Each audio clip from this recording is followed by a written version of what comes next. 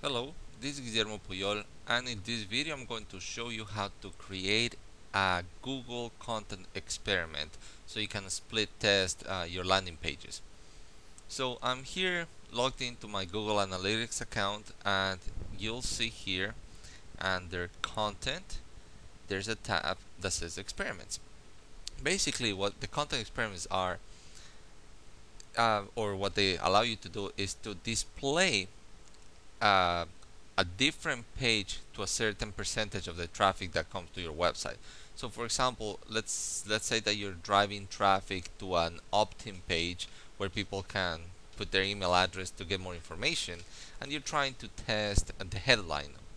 So you would send the traffic to the same URL, and then Google will recognize that that URL is part of the content experiment, and it will split test and show some people one version of the landing page, and it will show some people another version of the landing page.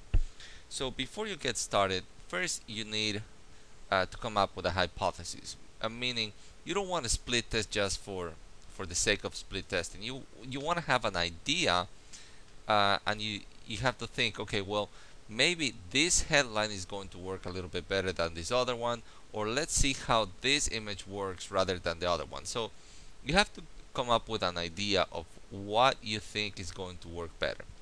So once you have that hypothesis, then you have to create the variations. So in this case, I have created two split tests, and I just did this for this experiment. So this one here says, if you're not a split test, then you are a fool. I pity the fool who doesn't split test.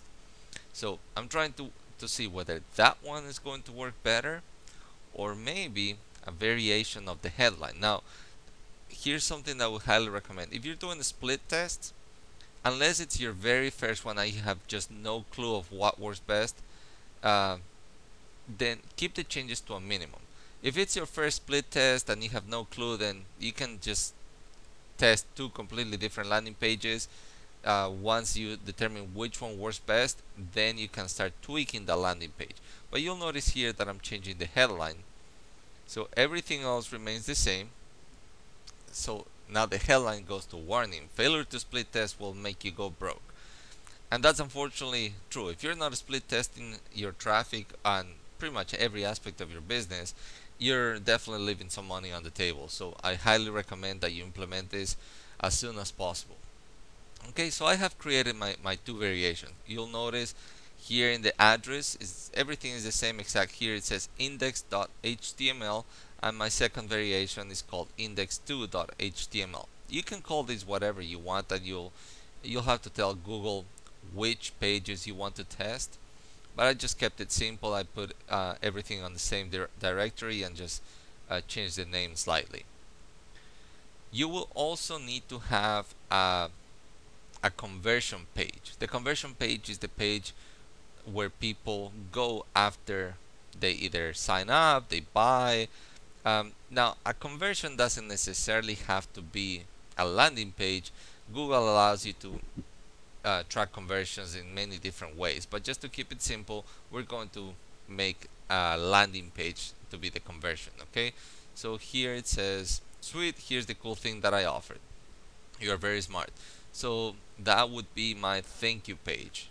So people would come here to the landing page, they put their email address, and immediately get forwarded to the thank you page. Now obviously these wouldn't really work in the real world, or they're not very user friendly. I'm just trying to prove the point and help you set things up. You'll have to put some additional work into making your landing pages and your squeeze pages a little bit better. uh, but you can just follow along. Okay, so I have my two variations and I have my thank you page. My first thing to do is to tell Google what is my conversion. Okay, so Google needs to realize uh, that whenever people come here to this page, I've I've made a conversion. I got a sign up, I got a sale. So under Google, here we were I'm sorry, over here we were at the content experiments. Now you can actually go under admin, goals, and then you can create a goal. The goal is a conversion. You can have a goal funnel where the user has to take several steps, or you can just have a one-step goal, and that's what we're going to do here. So we're gonna say the goal name is, let's call it a lead. We want to make this goal active, and in this case is going to be URL destination. Notice how you can have page, visit, duration, event. So we're setting up the URL destination, and Google is asking you for a goal URL. So that is this over here. So in this case, this is my goal URL. But what we do here is strip away the domain name. So everything http://www.yourdomain.com gets stripped away. So notice the example. Here's mysite.com/thank you. So you just enter everything, including the /. You take away your domain. Okay, so that leaves us with samples /splittest thanks.html. That is my goal URL. Now I don't need an exact match. You just need a head match, and depending on how your software works, you may need exact match or regular expression. But in this case, and in most cases, I would recommend you just put the head match. Now you can set up a goal value. If you are actually selling a product and the person that landed to this page gave you money, you can actually put a number here that says how much each conversion is worth to you. So let's say that you are selling, I don't know, dog training package, a dog training video, and the video is $37. So you would put 37 here, and then Google can calculate how much revenue you're getting for each visitor, how much revenue you're getting for each page view, and it is really cool what data you can get if you have a set price there for that conversion. Now you can use the funnel. If you use the funnel, basically it tells Google, okay, the first step is for them to come to this landing page. The second step is going to be for the more information. The second step is the sign up page, and the third step is this thing, and the fourth step is the thank you page. But you don't need a funnel. You don't have to have it. So we're just gonna keep it simple and click off. So you're basically counting a conversion for everybody that gets to this page. And we save that. That is a success. So now we have this lead, it's all set up. That's perfect.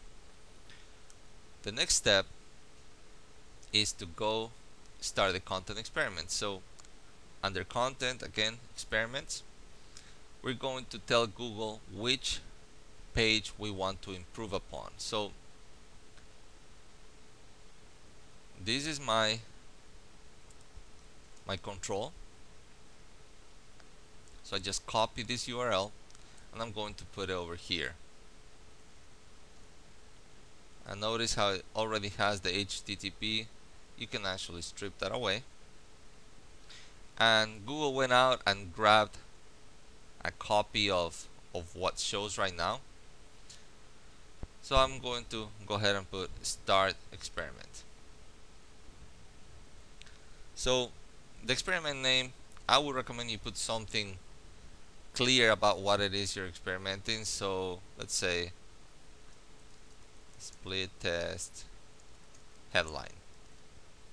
So I'm testing the headline in this split testing landing page.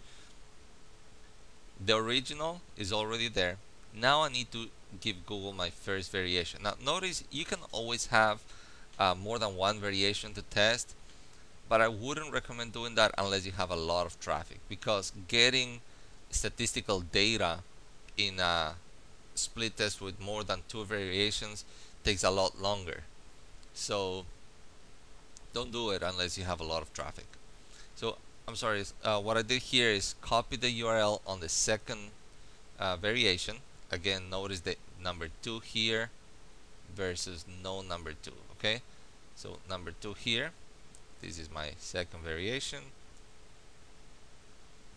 Go back to Google and tell them this is my second variation.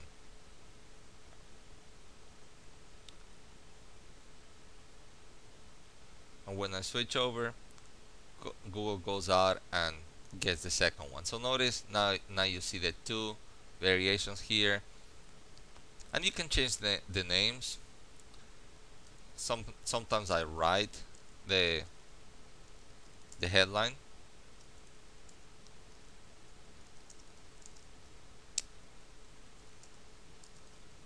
and I just noticed I have a misspelling there on my headline.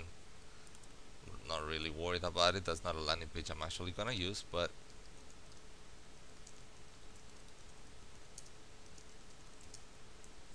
okay.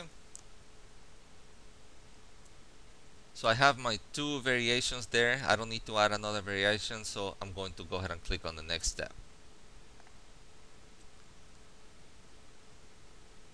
Now I need to tell Google what is a conversion. So you can either create a new goal at that point in time or use one that you have already created. Since we've already created one in this video, I just click down and select the one that we created, and then I tell Google, yes, go ahead and put 100% of the traffic that goes to that page through the test, or you can select a different percentage. Now on your first run, if you have absolutely no clue of what works, I would recommend you go ahead and put 100% of your traffic through the test so you can figure out which one is your control. And then on the next split test, once you're trying to improve on the winner, then maybe take this down a little bit. So you get the benefits from the better landing page, and then you're using some of that traffic for the split test. Now keep in mind, the more traffic you send through Experiment, the faster it can give you good data. So it actually needs a lot of data for it to calculate. Now you don't need to send notifications or anything. I think this is all fine for now. And once you've set up your lead and your percentage, I'm sorry, your goal and your percentage, you hit next step. And then you can decide whether you have a webmaster that's going to be adding the code, or if you're going to add the code yourself. So if you need to outsource this, you'll just select here, and they're going to basically ask you for their email address, and you'll set it up. But I'm going to talk you through the process of setting it up yourself. So the first thing you need to make sure of is that you have the analytics code installed. Now we don't have the analytics code installed on those, so that's going to be the first step. And you click on this little arrow to bring it up on a different page.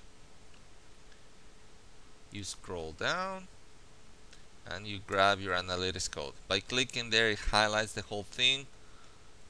You copy, and then you go to your original file. Hopefully you have a FTP software, and it tells you copy the following code, then paste it immediately before the closing head tag.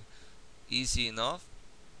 So you go into your folder, and then you're going to need that before the head tag on each one of your 3 pages, the 2 controls and the landing page. I'm sorry, on the thank you page. So you find the closing head tag. Here it is. You see how it has that / and then head,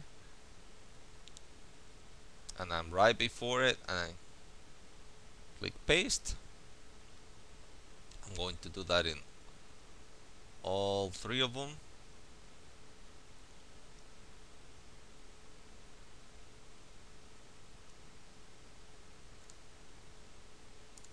Same over here. Here's my opening head tag, and here's my closing head tag. So I go right before it, Control V to paste, close it, save, and upload. And the same over here on the thank you page. go down to the head right there. So right before it, paste, close, save, and override, and we're done. All three of the pages here have the code.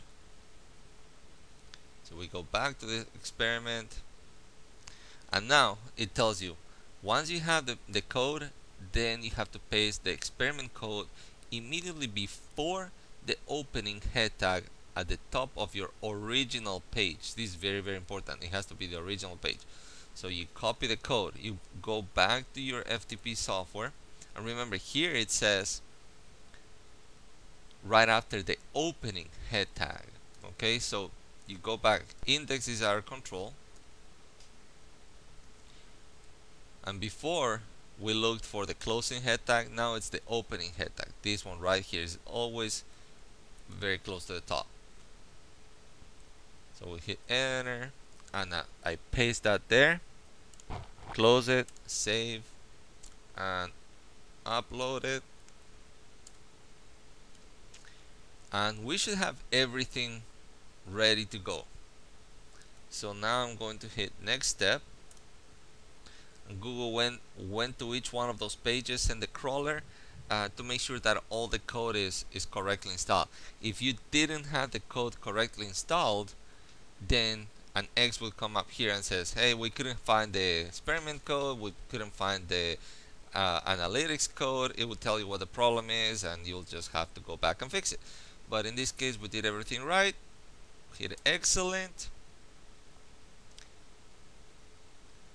Going back, giving you the two variations, and now you can go ahead and run the experiment. So you click on run experiment, and it tells you what's next. Well, what's gonna happen is that all of your site's visitors will be included in the experiment and see either the original page or the variation. And after we collect data for about 24-48 hours, you will start seeing the experiment report. So it's really, really cool, because now what we've done here is, with this experiment, we're going to be able to determine which one of those headlines work better. And that is one easy way that you can increase the overall profits of your business and what your website is doing for you, by split testing every aspect. So now think about the possibilities. We can have a split test for your opt-in pages. You can have a split test for your sales pages. So I always talk about optimizing your sales funnel. So now you have a way to optimize two of the aspects of your sales funnel: the landing page, the opt-in page where you capture the lead, and you can use the same exact strategy you learned in this video to optimize sales pages. So you could have, for example, a test for a different price point, a different offer, a different guarantee, and it's all done very, very easily with Content Experiment. So I hope you've taken a lot of value from this video, and of course, if you have any questions at all, do not hesitate to put your questions as a comment right underneath. Have an awesome day, and thank you for watching.